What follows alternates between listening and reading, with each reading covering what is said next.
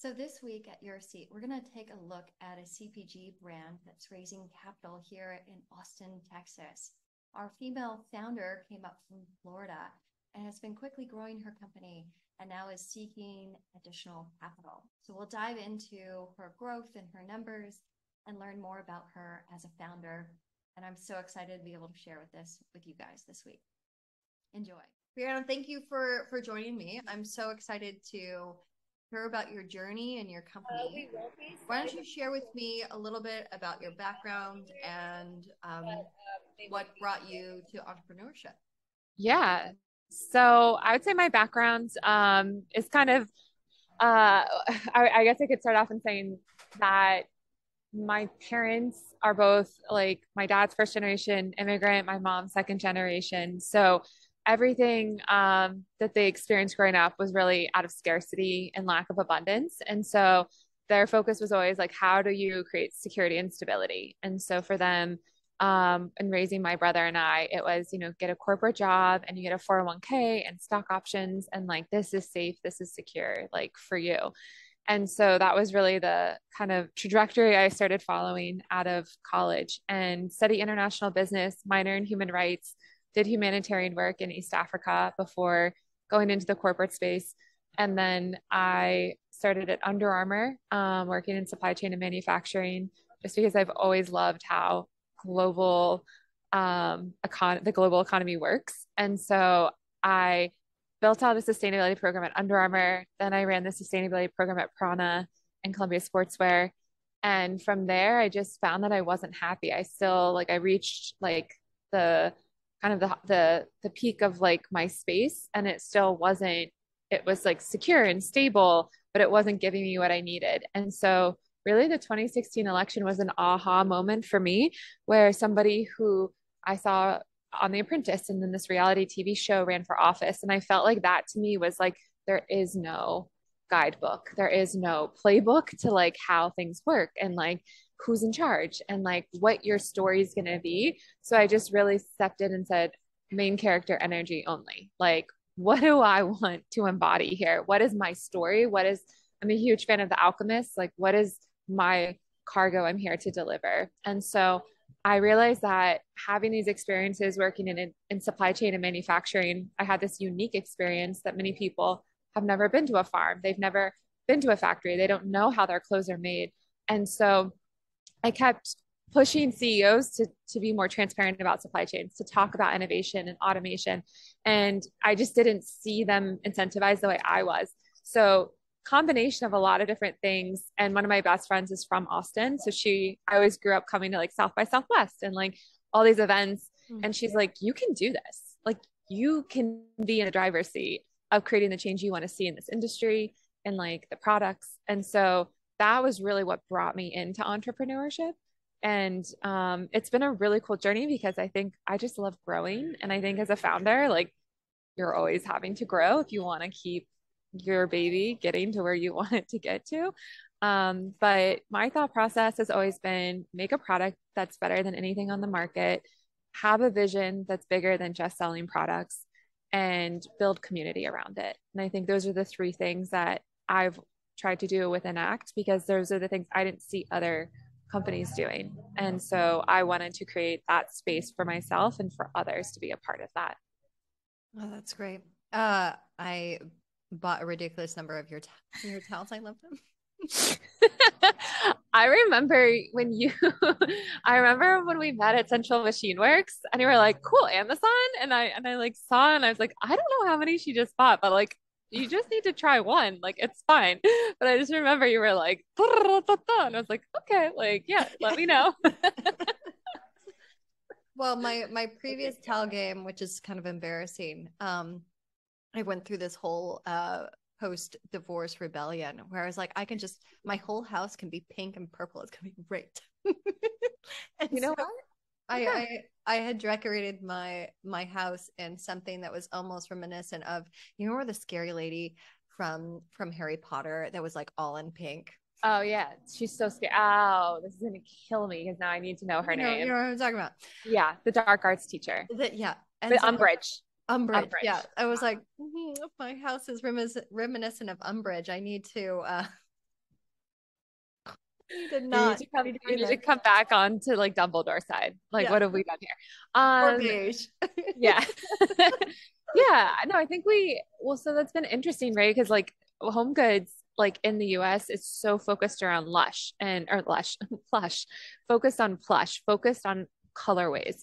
But like when you go into spas, when you go into Europe, like you see a much thinner weave construction, you see a smaller amount of colorways. And so I think that has always been like, what are the different like touch points and like buying behavior here in the US? And then how do we kind of integrate like what are best practices we've seen in other places and like introduce them here? Yeah, I love that. And at first I wasn't sure because I was used to kind of like the American towels. I guess they're but mostly made of plastic or something. I don't even know. Um, and then trying yours for the first time, I was like, okay, this is interesting, like and different. And after I washed them a couple times, I was like, oh, I actually really love these. Which maybe they're sort of like those like sheets. You have to wash them a few times, and then you're like, oh wow, these are my favorite now. That is music to my ears. Thank you for sharing that. Yeah. So, what's next for you? What are you kind of what's on your near horizon? I would say so right now we're building out the team and we're closing out our round and we're going towards the $1 million sales milestone. So that's really exciting. Yeah. And I think it's like I think for me as the founder, like I'm getting out of the way. I'm saying like I've taken it to this place. The best way to ensure this is a sustainable infrastructure that maintains momentum is for me to focus on what I'm good at and let people who are better at what they do than I can do it come in and put their own twist on what we're doing. And so now that's it's scary because it's like letting people in and being vulnerable and hearing new feedback and new ideas. But I think that the vision of Anact of reintroducing manufacturing back into the US and creating that infrastructure of dominating a very large market that has no brand loyalty, of creating community around it, like that has to be done through people. And that is like what my biggest takeaway is like companies are built through people who see the same vision, have skill sets, and can come behind it and bring it to that next place. And I think I was playing like not safe, but definitely guarded, like building in Jacksonville, Florida, where I'm from, because I kind of needed the control. Like, okay, every single customer experience is going to be this way. And like, there's not, we're not going to bite off more than we can chew. And then I had an advisor say to me, if you play that way, someone else is going to see what you see and come in and take it. So you have to release control and you have to let people come in and you have to not be afraid to fundraise and bring in this structure and support if you really want to see this happen. And so I think that's been since moving and expanding to Austin, like my biggest challenge, like hurdle that I've been working through. Oh, that's awesome. And that's really great advice. Like the the insight that a company isn't this thing, it's the people that make it. And especially in the early stages when it's you and it's those first few people that you hire really form this, you know, thing that becomes its own. So that's really lovely. And the other advice about you have to lean into those places that you're afraid and go for it. Otherwise, other people will see it and run with it. And then you don't want to be that person that's sitting back, seeing what you could have done, um, make it big. Unfortunately, I've had that experience myself where I was like, oh, we were so close to have something really lovely and we blew it because, for 100 different reasons. But I love that you're taking that advice and you've had those insights. Yeah. And I think like, yeah, you don't know if you don't go. And the more I've learned, and I say this with all respect to everyone in the startup space, I'm like, no one knows what they're doing. Oh God, Like, right? yeah. That's the great open secret. Literally no one knows what they're doing and Yeah. everybody is sort of like making it up as they go. And there's this terrible like game of confidence of like, you know, Yeah, totally. So once I learned that, I was like, oh, okay. So I'm not alone because I'm just very big about like anything I say, like we're gonna back it up. Like we're making this commitment. We have to do it. And like being very transparent. And they're like, you have to not be so transparent because people aren't used to it because everyone's bullshitting. So you have to learn to protect to some extent, everything you're wanting to share because it's legit and it's authentic, but people aren't used to that. And I was like, noted. And I think also too, like I've a lot of female founders, I think we tend to play small, like small, medium enterprises. Yep. And so I think knowing like, oh, okay, if no one knows what they're doing, then like I can easily go into this space and I'm smart enough and I care enough about what we're doing, I will figure it out. So, Yeah, there's two insights that you have there. Like one is this sort of like giving yourself permission to go big, and to be in this place of ambiguity where you don't know. So it's a lot of times like what's the turnaround? women, and they've done really well academically because there's really tight guardrails, right? Where you know exactly where you're supposed to go, and it's a clear linear path, and there's guides that sort of permission you the next level. Mm-hmm. And in entrepreneurship, there are no guardrails, there is no permission, there is no thing. At best, you hopefully have great advisors, but you can also have shit advisors that point you in the wrong direction. And it's having that intuition. And then the other thing you pointed out, which I really loved, and I think it's the right way to balance the knowledge that nobody has any freaking idea what they're doing, is that alignment between what you're thinking, what you're saying, and what you're doing. So it's like being in integrity with that builds trust. And I think actually being transparent, like one of the things, one of the great traps, especially as our generation is sort of breaking new ground and normalizing like entrepreneurship for women, is that we're almost out of time. Good watch. Oh gosh, I lost my train of thought as my watch reminded me. You're good. Of places to go. About women and like what we shoot for in our goals. And so it's I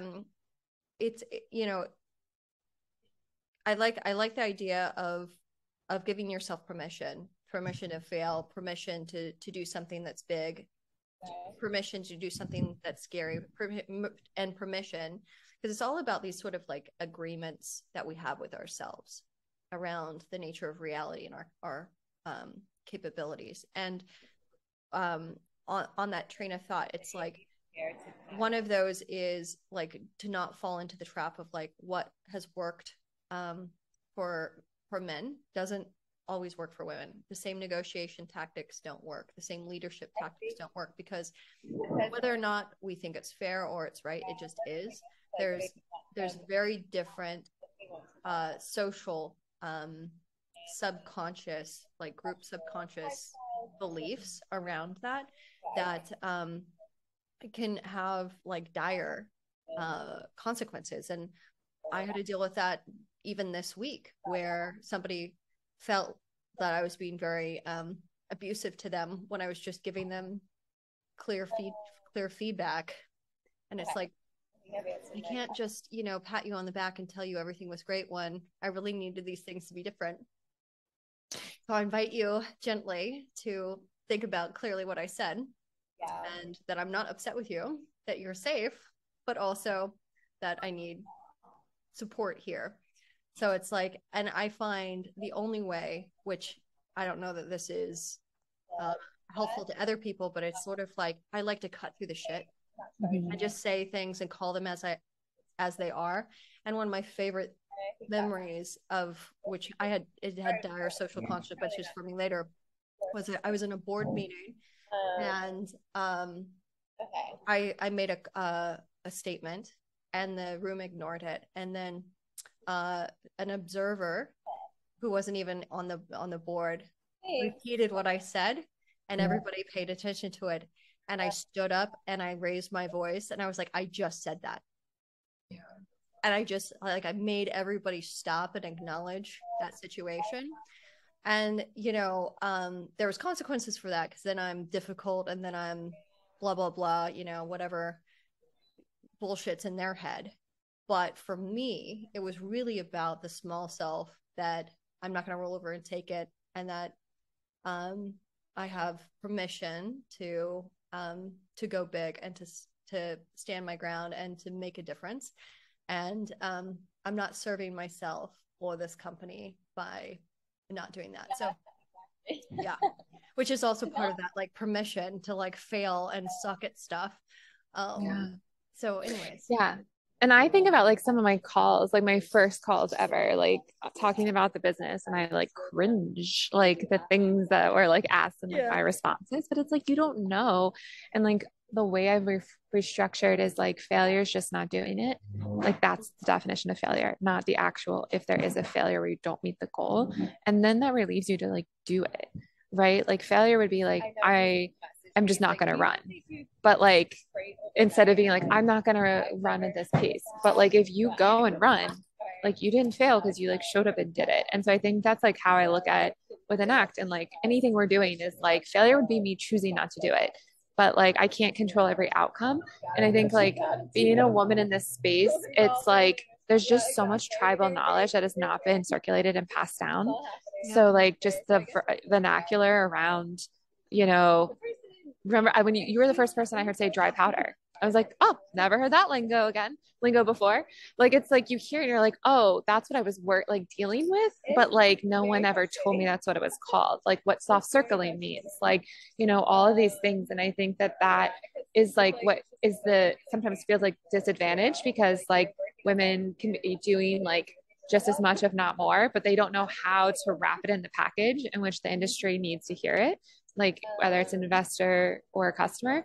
And I think for me, it is looking to say, but we have such a fresh set of eyes around things. Like, when you move to a new city or go to a new place, you observe things more than like most people who live there do. And so I do think that like everything has to be seen as a strength. Like being new to this space has its strengths just as much as it has its, hurdles. And so I think just alchemizing like and saying like, well, here's where I need to go, like here's my vision, and like these are all trials and tribulations to pass through to get to that place. That's how I look at it. You can think of anyone I can help. I think it's sort of like in Austin. I love that idea. The way I've framed it for myself, it's sort of like with every yes, I think so. It's kind of like every personal demon, it's actually a shadow of a gift. And so it's sort of like, for example, I'm dyslexic, and I'm also a writer. So you can imagine I have days where I'm just screaming at Google, how do you spell? Yeah. But the hidden gift in it is that I get to see and experience the world very differently, which then helps me as a writer be able to create more interesting content. And then like within entrepreneurship, especially, as we're speaking to women, it's like, everything that feels like an unfair thing that you're having to face, you have to turn around and look and say, okay, what do I have that is my unfair advantage? So example, it's like when I was raising capital for my software company, a lot of my male cohort that I was a part of would come up to me like, how do you get all of those meetings? Like, what are you doing? And I was like, well, I'm nice to the startup staff. And I don't know. Yeah. I just do. So my weird thing that I was able to do was I was able to get a lot more meetings, but I also needed a lot more meetings in order to close on capital. So it's like maybe they were getting a check every 50 or 100 meetings that they took, and I needed 1,000. So, thank goodness the universe blessed me with the ability to get more meetings. So yeah, that's the way. It's like if we keep on looking at all the obstacles that make it difficult to raise capital or just even be a woman trying to move through the world, then we don't focus on the path and we don't focus on our goals. Like, what do we actually want? So exactly. And I think at this point, it's like comparison's the thief of joy. And like whatever cards you have are the cards you got to play. These are my cards. I'm going to play them. There's some cards I have that people would love to have that they don't have. There's some cards they have I would love to have that I don't have. And I think it's just like we have to remember that's the growth, right? That's the growth. And so yeah, it's cool. I know we haven't really been able to talk about these specific things before. So I'm grateful. Like you inspire me that you're like, I did this, like I had this experience and you trailblazed, and it sounds like you did it too, like later in your 20s, and in life. So yeah, that's not easy. I was, a short story time. I didn't get to go to college until much later. I just didn't, your parents need to sign FAFSA, and mine didn't want to do that. And so my college counselor was like, well, you can get married, you can join the military, you can have a baby. And I was like, I'm 17, 18. I don't think this is appropriate now. Yeah. It's not great. So I built companies. I, worked a bunch of jobs, saved money, started a company, traveled. And then I had this sort of like, I was in Argentina, I had an epiphany where it's like, what do I actually want to do?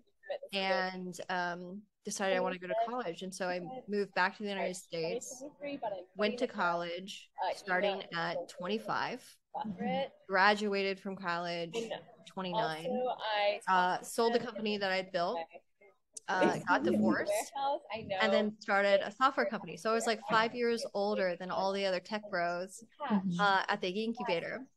And I was also the only girl for a very long time there. It was like definitely like the odd duck out, but the incubator invited my company and myself to stay at the incubator for longer because they loved having me there. And so I ended up staying, instead of 3 months, I stayed for a year. And we were able to raise capital, and our company also got hottest company from that work. And I don't think anybody would have, when I first arrived there, would have thought that would have been the outcome. But because I just kept on showing up and I kept on trying, and I kept on being like showing up as the kind of person I want to be, like a kind person, a welcoming person, I was able to accomplish that goal. And that was also in that journey. I also ended up with a broken leg. And so I sort of am infamous for being like this very sad little like, during that experience.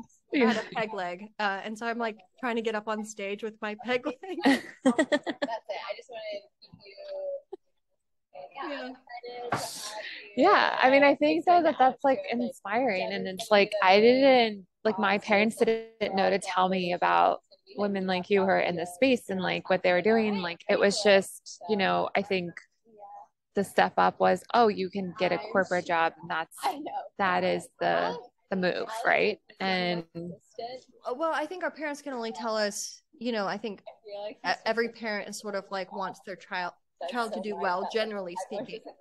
And so it's like your parents are like, go get a good job and a 401k. And that's not bad advice. And my parents were like, go marry a rich guy. I'm like, I want to be the rich guy. Yeah. Now I'm like, okay, I'll just have it all. I'll just do it all. I'll just do it all. Yeah.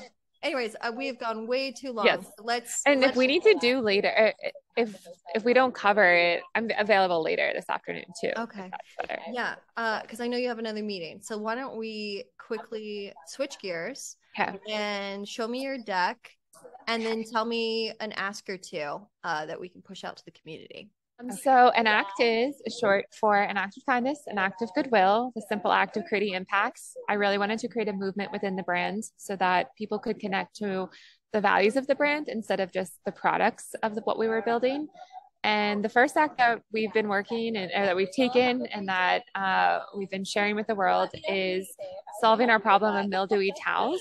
I grew up in Florida and I just like hate the smell of mildewy plush towels. And working in the textile industry, I was in China in 2017 and I saw how much the Chinese were investing in hemp over cotton, moving their military, their government uniforms all over to specifically hemp. And so that really sparked my interest. I did a deep dive into the legislation around hemp, the history around hemp. I learned a ton in the US and I saw this opportunity that hemp would play in the agriculture in the US, but also in manufacturing. And so I started brainstorming products and finding out that hemp naturally resists the growth of bacteria. It made sense to me that it should be used as a preferred fiber in bath towels. And in addition to that, I'm just kind of a health nut. So I was like, all right, if the skin's the largest organ, we should definitely not be putting any harmful chemicals or dyes in our skin, especially when we've come out of the shower and our pores are super open. So we're going to use natural plant fibers. We're going to not put any chemical dyes on any of our products, which is why we have a limited color palette right now. And we're going to make it with this like thinner weave construction so it dries faster. And that's what we did. So this is their solution. So I roll packed it instead of, if you see at the shops, like everything is folded, kind of like all over the place. I wanted a really clean design. We have a loop on each towel so that can help hang dry. And we've seen a lot of people use that indoor, outdoor use and camping and van life. And then we don't use any poly bags. So we use recycled paper to package that. And we put an impact score as well. So we did a life cycle analysis to say, hey, what is, let's make sure this is actually not greenwashing. This is more sustainable than what's on the market. And we're one of the first to use hemp. So that has been the solution and that we've been working or that we've been selling in the market. And then the vision's always been much larger. At the beginning of our conversation, it's let's make this amazing CPG brand that has a phenomenal scalability opportunity within D2C and wholesale. But then let's shoot for something bigger than just having people consume our product. Let's solve problems. And I think something, that you and I always connect on is talking about the relationship between US and China and really like how that could potentially impact the US now and in the future. And so knowing that China produces over almost 50% of global textiles, knowing the one child policy that has impacted their infrastructure of employees and their workforce, and knowing the trade embargoes that have been put on, it was a no-brainer that we want to focus on how do we actually make our product here as close as possible to the markets we sell to. So that's the larger play that Anact is focused on. And then the fun play in the short term is like, we really want to create an amazing space. And I think that everyone's seen the impact of iOS 14 on D2C brands. And some people think maybe D2C is dead, but I think what's not dead is community, people having shared values.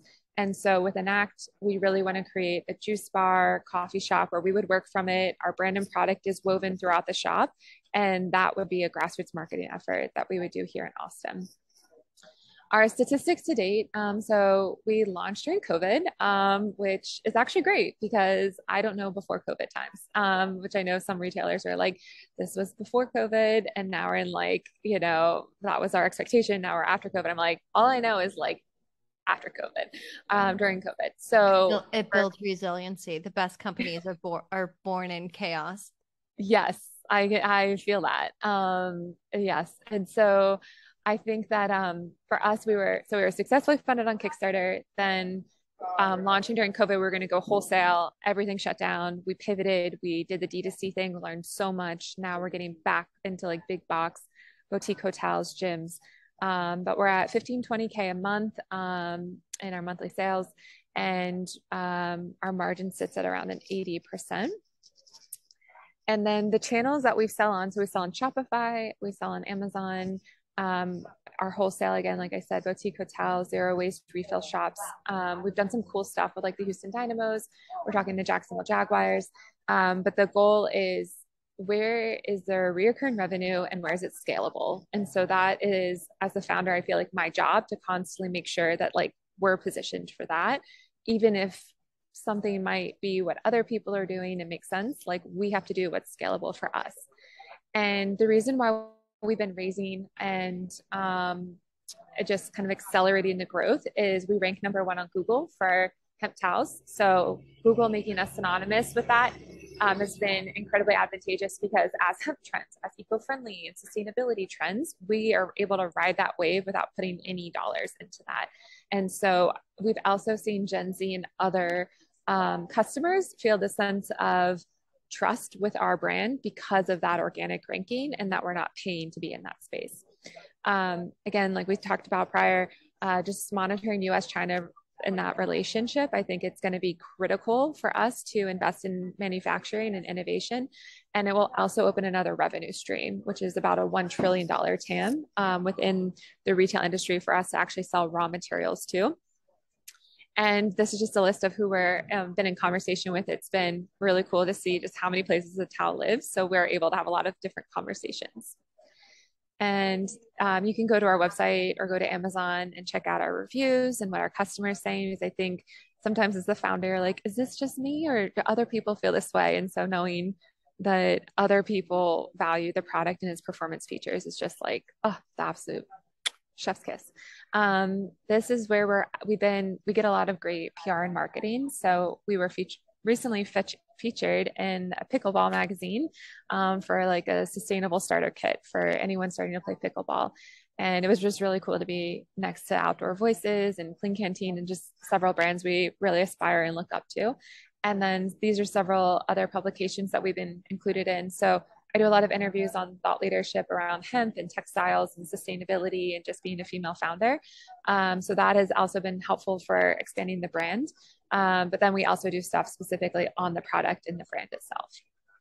And those were all driven purely from Google. We haven't had a PR team to date.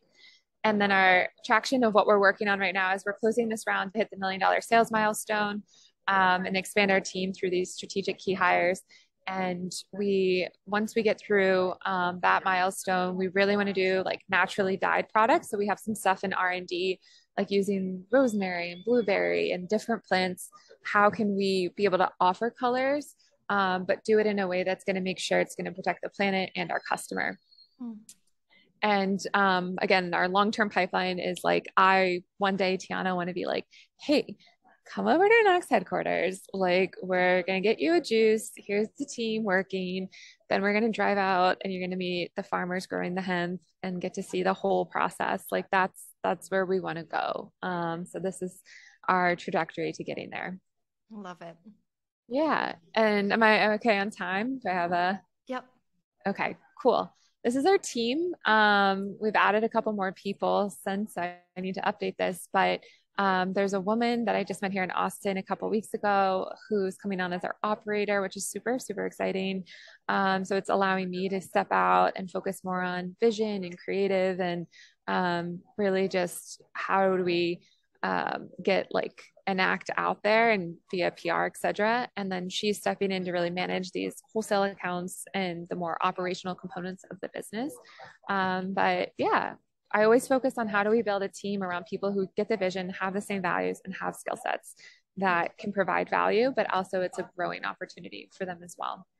Love it. And then we haven't been able to do these in Austin yet, but we're actually working on one, an event later today. But we love doing these ACT UP events. So it's how do we get people connected in the community? So we do these like social and environmental documentary screenings. We put together a panel of activists or change makers focused on those specific subjects. And then we bring everyone together to do Q&As and to learn more about what they're doing and just be more educated. So our thought process is everyone's just experiencing different experiences in our community, and we become better human beings when we can better understand someone else's experience, even when it's not our own. And so, yeah, we've done 5 of them to date, but in Jacksonville, Florida, where I'm from. And if you have any questions, feel free to reach out, hello@anact.com, follow us at Anact Global. And yeah, thank you for letting me share that. That's lovely. Thank you so much. It was such a pleasure interviewing Brianna, the CEO of Anact, and learning about her CPG brand and how quickly it's growing. It's important to remember within the venture space, it's not just about software or even hardware for that matter, that there are a lot of different opportunities out there that solve real problems and have interesting opportunities for investors. So if you found this one interesting, look at the show notes afterwards and in the comments, and you will be able to find more information about what Brianna is doing and the ability to connect with her if you want to learn more about her company. Thank you guys, and I will be back next week with another episode of Your Seat. Bye.